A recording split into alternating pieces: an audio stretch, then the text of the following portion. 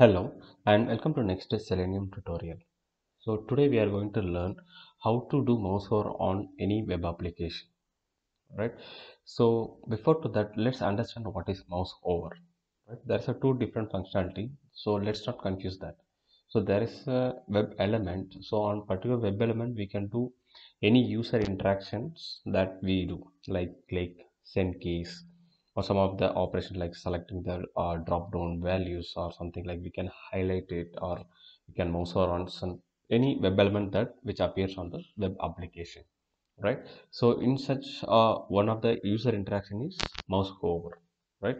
So for any particular web element, so we will be having some of the one or the other way the interactions will be there, right? So but the mouse over functionality will be exceptional in any web application, right? So not all the web elements will be having mouse over functionality.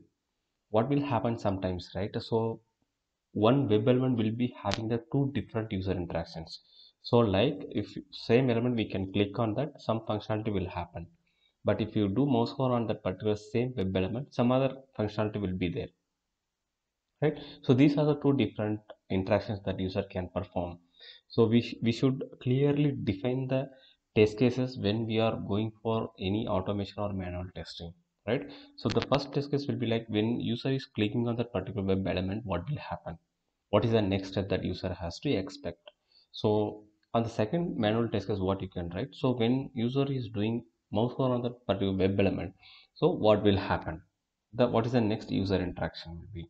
So like, so if you take an example of this Amazon .in, so over here you can see multiple web elements you can see, right? So if you mouse over on this, so we cannot having any user actions having. So you have to click on this particular web element to do any next further actions from the user, right? So if you go mouse over on some other web element, so like you can see over here, right, arrow marks. So if you mouse over on this, you can see some other, some small pop-up is coming.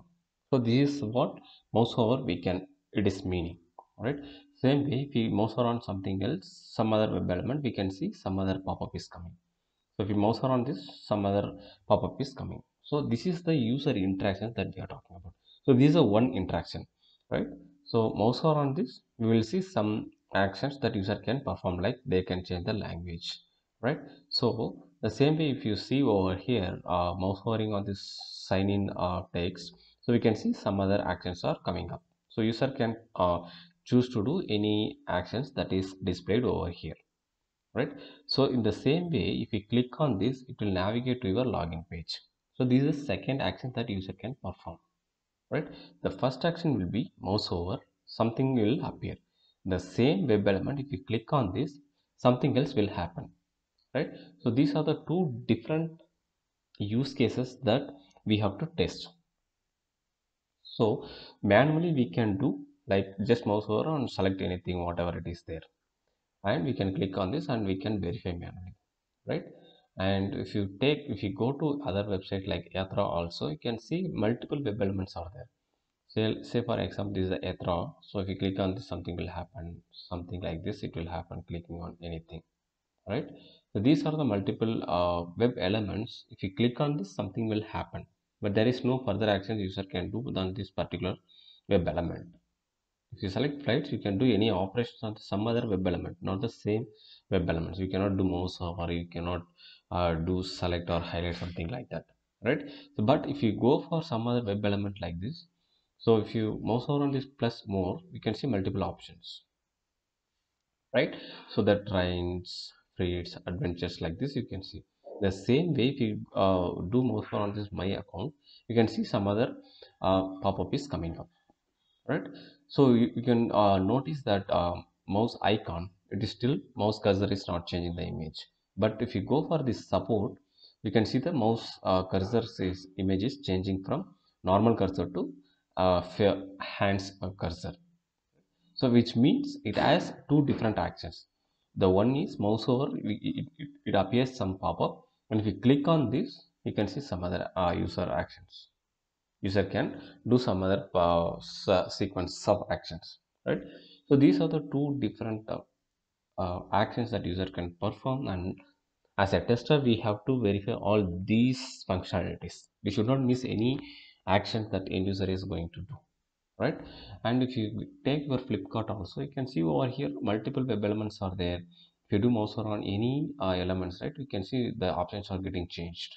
But if you click on the same web element, nothing will happen. This is single functionality. User is forced to select any of the options from the this pop-up, right? So it is like that. It will change for each menu items, right? So if you mouse around electronics, something like mobile accessories, laptops, smart wearable tech, like this it is opening. But if you mouse around TVs and appliances, some other options are coming and displaying. So which means user is forced to select from the pop-up itself, not from, if you cannot click on this electronics or something TV appliance or other menu items. So here the UI is designed in such a way that user is forced to select from the mouse or operations, right? Same over here also. So but if you click on this login mouse or on this, some other options are coming. But if you click on this, something will happen. So these are two different actions that user can perform. But other menu items will not be like that. It's just single operations, mouse and select. But here mouse or something will happen, click, something will happen. So this is the two different actions that user can perform, right? So it is normally for any web element. So if you click on this, we know how can we perform this in Selenium WebDriver. So normally if you find an element and you can just normally use click method, it will uh, do whatever you are expecting. But how can we do our mouse over operations using Selenium? So just mouse over and do select the options from this, right? So this is something like some advanced operations that Selenium handles. We cannot normally do click operations, or there is no method the Selenium provides, just move to element or mouse over or something like that. There is no method, such methods directly that Selenium provides, right? So today let us see how can we automate this Amazon.in, right? So let us automate this hello sign in accounts, and let us click on create a wish list, right? When you click on this create a wish list, it comes over here, right? So let us see this, how can we perform this. The first will be like mouse over on this. The second action will be user has to select create a wish list. This is the two different operations that we are going to perform, right? So using Selenium. So today we are going to see this, how we are going to do, right? So let us take this Amazon.in,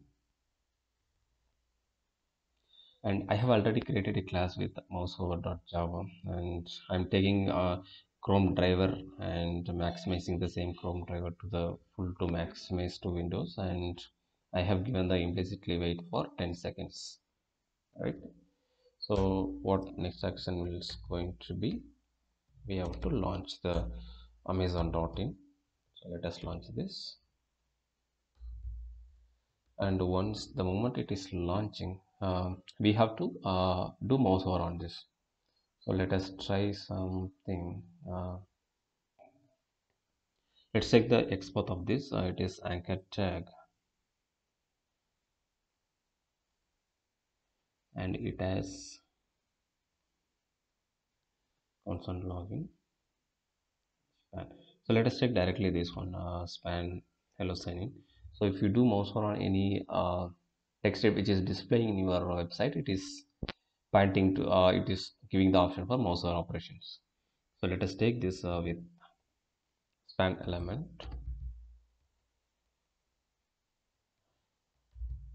text. You should not give at the rate, text is equal to within single quotes, give. So it has only one element, so it is pointing exactly the same. So let us take this. So what we can do, let us do driver dot find element by export. So you can give any other locators also if you have any unique IDs, because export takes some little long time compared to other locators. Let us save this in web element so that we can refer in future. So this will return web element, so we'll save it in this. So now we found the exactly the web element to mouse over on this web element, right? So what we should do now, that's first step will be we have to do mouse over. So Selenium will not support directly to do any mouse over. So if you see over here, we cannot find anything mouse over or move to element or anything like that. So what we should do over here, right? So we have to use actions class which Selenium provides. So this is the actions class that we should use from interactions class, which extends actions class, right? So we should use this actions class, and then we have to do mouse over on that. So new actions class. So for actions class, we should pass a driver instance. Right now we have this is the driver instance. We should pass out to the actions class so that it will handle the web elements, right? So now what we have done, so we have declared a variable to actions class. So using this actions class reference variable, we have to do mouse over.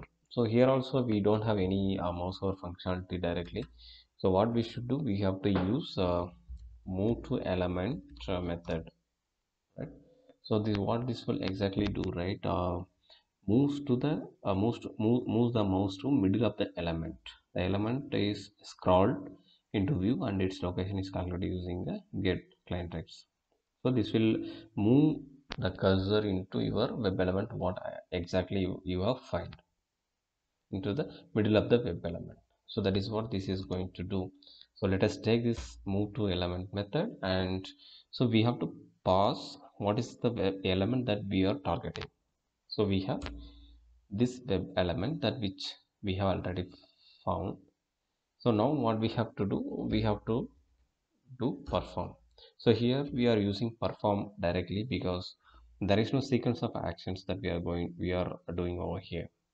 So if you are doing more move to element and click on this particular web element like that, if you are doing, then we have to build that particular actions using actions class, then you have to do perform.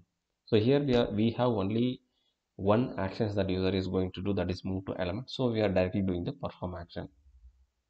So it will do good. So let us wait for some time. So to see how the mouse hover will happen, right? And then what we have to do. So once the mouse hover is done, we have to check this particular web. We have to click on this create a wish list method. Sorry, link. So it's an anchor tag, but it is inside a span element. So we can use this, and it will click on that, right? So let us take this and let us find that. Let us find by dot xpath.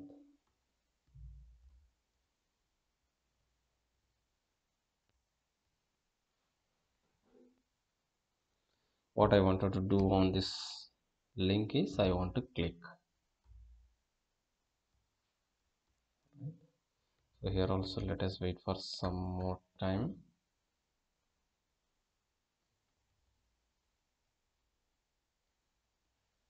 Right. So finally what will happen? Driver will be closed. So these are two different actions that user can perform. So first one will be like move to element using your actions class, it will perform, and then it will click on this create a wishlist link, right? Let us try running this.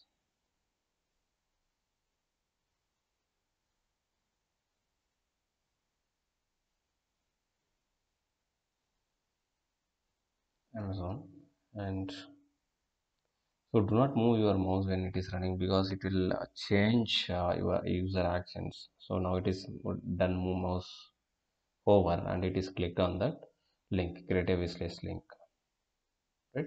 So this is how we can do our mouse over functionality. So it is very easy and simple to do if you know how we can do advanced user interactions using Selenium. So what are the advanced user actions like scrolling or move to element or drag and drop something, these kind of operations comes, then we have to use your actions class, then we can do the user actions that what we wanted to do. So in the same way for mouse over, we have done move to element method, and we can perform the actions what we wanted to do. From there we can take continue our operations like what we wanted to do, like a click or other operations, right? So what we have seen over here, other operations like auto clicking and create a wish list. So here you can see multiple test cases we can write, whether all these particular web elements are loading or it is in the right tab, your list or your ideal list, or these are displaying or something like that, we can verify. So all those continues with the different test cases, but mouse over and clicking on this particular links are separate test cases, and clicking on the link itself is a separate test case, right? So this is how we can do and manage your test cases using manual verification as well as the automation use cases. And when it comes to automation, we should know exactly how to simulate user manual actions into your scripts. So this is one of the advanced user interactions that mouse over that we have done, right? So that's all from this video, guys. So if you love watching my video, please like my video and share it with your friends to learn. And if you have not subscribed to my channel, please subscribe to my channel, right? Thanks for watching, guys.